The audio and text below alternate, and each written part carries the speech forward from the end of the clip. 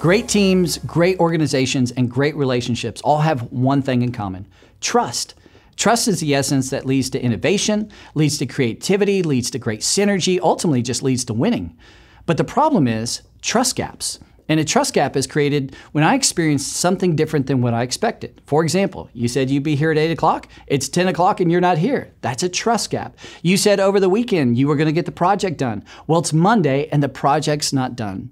When we create trust gaps, it works against the synergy, it works against execution, it works against great teams and great organizations. And the other thing that makes this really complicated is this technical term called the personal distribution error. And a personal distribution error, to simply explain it, is that when you create a trust gap, I think it's personality. In other words, when you don't show up at 8 o'clock, I'm like, well, you're lazy, or you're not committed, or you're not vested in this. It's more of a personality. But if I don't show up at 8 o'clock, it's more environmental. In other words, it's because my kids were sick. It's because my husband was at the hospital. It's because something explainable came up. And when there's personal distribution error and trust gaps all wrapped in, that's the thing that hurts organizations, it hurts teams, and it hurts relationships. So what do? Well, that's why the 5 trust commitments are so important.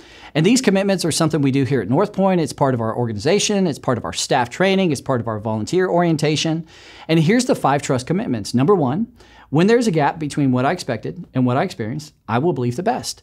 In other words, I'm just going to believe there's a good explanation as to why you're late, or there's a good explanation as to why the project's not done. And guess what? 9 times out of 10, you're right. There is a good explanation. And the 1 out of 10 times that, there's not a good explanation, then we're simply going to have a conversation, a trust conversation. The second trust commitment is when other people assume the worst about you, I will come to your defense.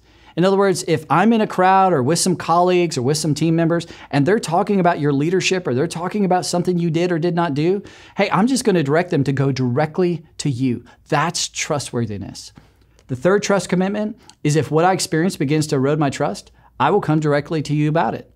Hey, listen, if there's something I'm seeing on the other side of you that's hurting our trust, that's creating even the smallest gaps of trust, I'm going to come directly to you about it. No one else, just to you. That infuses trust.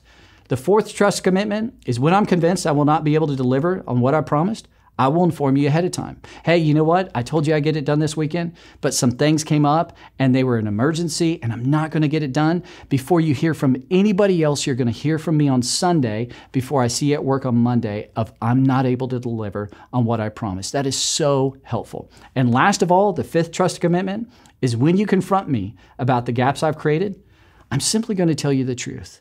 Because if I don't tell you the truth, that hurts our trust, which hurts our relationship, which hurts our team, or hurts our organization. So we have posted these 5 commitments on our website. So make sure go there, download these 5 commitments, and put them somewhere memorable.